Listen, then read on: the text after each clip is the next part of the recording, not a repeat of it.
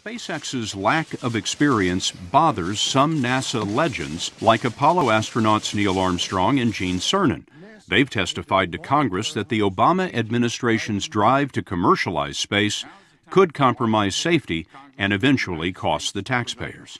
Now is the time to overrule this administration's pledge to mediocrity. You know, there are American heroes who don't like this idea.